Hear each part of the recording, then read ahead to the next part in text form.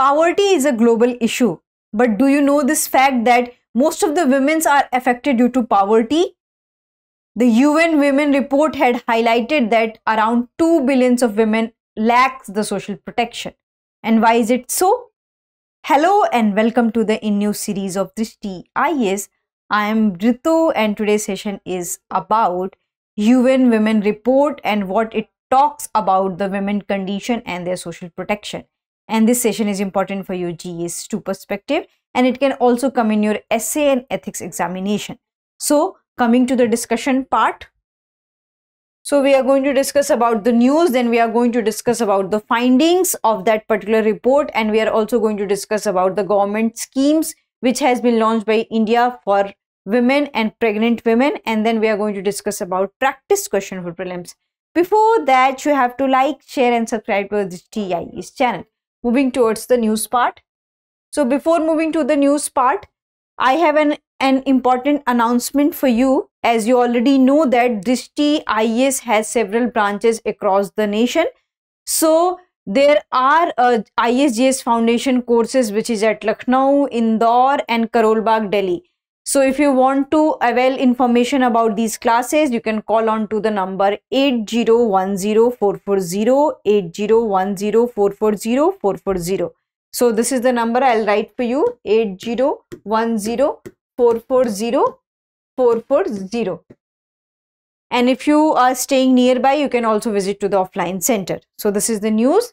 So as already know that on 17th of October, there is a day. The day name is International Day for the Eradication of Poverty.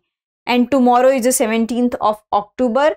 And on this day, what we have seen that UN Women Report has highlighted some shocking results about the plight of women, and especially related to their maternity leaves, their wages and everything. So this news which we are going to cover up in today's session. So this information I have already told you. So here are the Lucknow, Karol Bagh and Indore, and these are the dates 16th, 17th and 13th of November. Then we'll come to the findings of the report. So what the report revealed?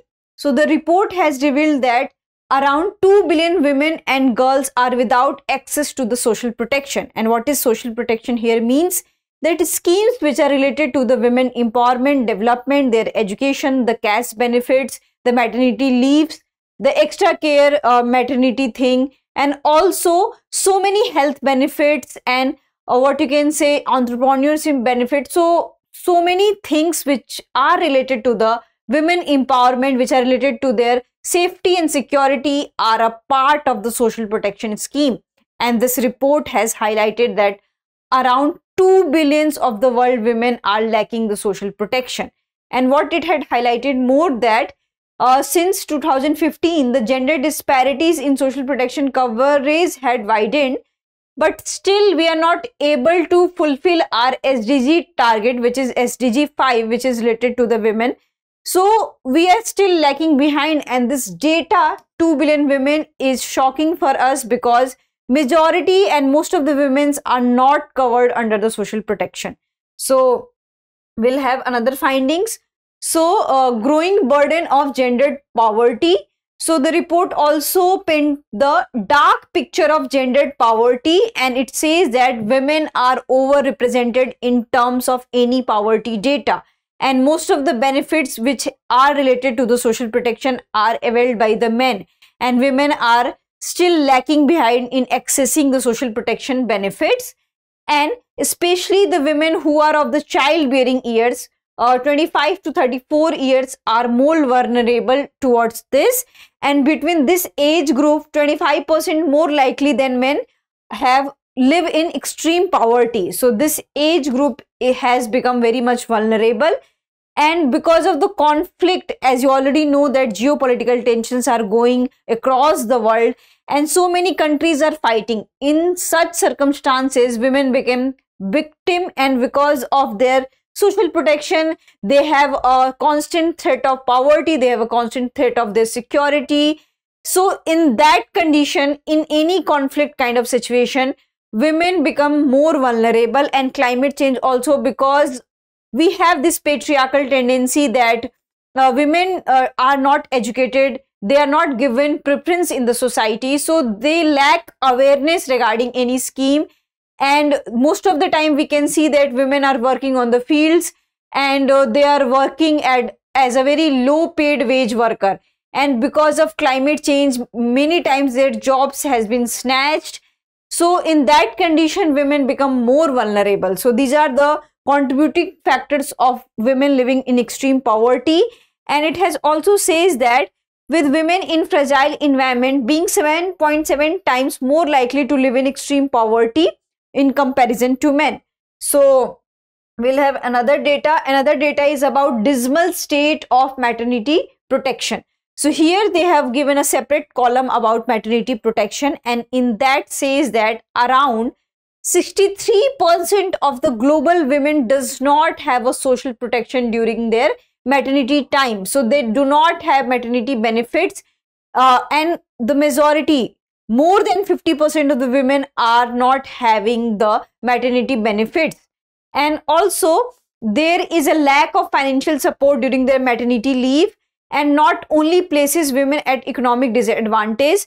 So you know, this particular thing is what you can say transferring from one generation to another generation. Suppose that a woman is of childbearing age and she has produced a child, and that child is a girl, so that poverty has been transferred to the girl also. So this is what you can say, this is a contagious, in a way you can say that from one generation to another generation the poverty has been transferred and women are forced to live in the extreme poverty.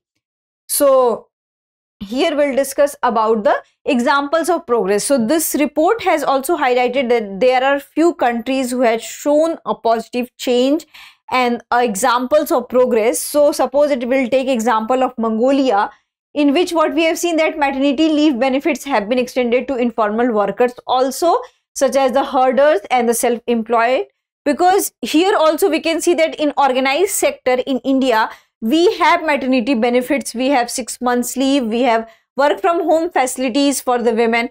But if women are the daily wage workers and she is working in unorganized sector and she is not a registered employee or registered worker, in that condition they are forced to live in their home without any work and without any payment. So this is the condition. That's why women are moving towards the extreme poverty, and their children are also suffering because the women is not affluent. So here we have also provision of paternity leave, and here in our country also most of the corporate sectors have this provision of the paternity leave, but they are not equal to the women. If women are getting 6 months, the men are getting only 15 or 20 days.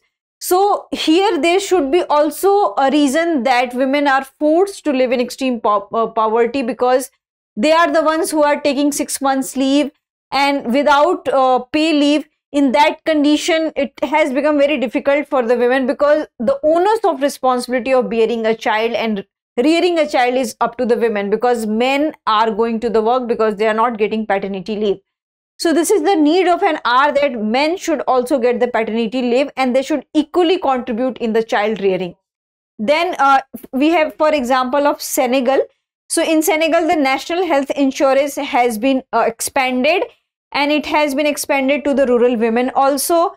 And with this example of Mongolia, Senegal and paternity leave, what it shows that it shows the paternity leave benefits, that how men are also contributing into the child rearing process. Also how national family welfare is helping a country to country's women to not live in a very fragile condition, and their health and their security will be taken care by of the government. So these are the positive example which gives hope to the other countries that if we'll implement such kind of the policies, there are chances that women should not live in the extreme poverty kind of condition, and men and women can equally contribute in any kind of the social developmental process. So here we'll have some examples of government schemes which is run by the Indian government. The one scheme is the Pradhan Mantri Surakshit Matritva Abhiyan. And what this particular scheme is about, so it will provide assured, comprehensive and quality antenatal care, and it happens into the 9th day of every month, which is free of cost, and it is for all pregnant women. Then we have also Pradhan Mantri Matru Vandan Yojana, and this gives the financial support to the women and also to the child. So this is for the pregnant and lactating mothers, and it will give the amount of 5,000 rupees on the first child in 2 installments, and if the second child is of the girl, they will get 6,000 rupees in 1 installment. For that you need to have registered. So you need to register the birth, and this will also promote the care of the women, and also the it will prevent the female infanticides, and it will promote overall the women empowerment and girl child. So these are the few schemes which we have for the pregnant women, and various states has also launched schemes for the pregnant women and lactating mother. So these schemes must be promoted, and there should be the awareness regarding such kind of the schemes. And we need to work on the women who are not working in organized sector, who are working in unorganized sector. So we need to have some paid leave kind of policies to them, so that they can also take the maternity leave and their health and their security will not be compromised. So this is about the government scheme. Now we'll come to the question part. Under which act is the Pradhan Mantri Matru Vandan Yojana being implemented? Maternity Benefit Act 1961, the Right to Food Act 2013, National Food Security Act 2013, Pradhan Mantri Jan Arogya Yojana Act. So you have to answer this into the comment section. So that's it for today's session.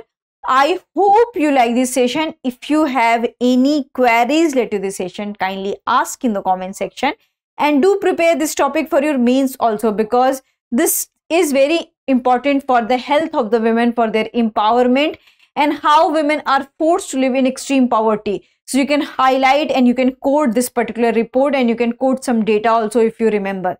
So thank you. Have a nice day.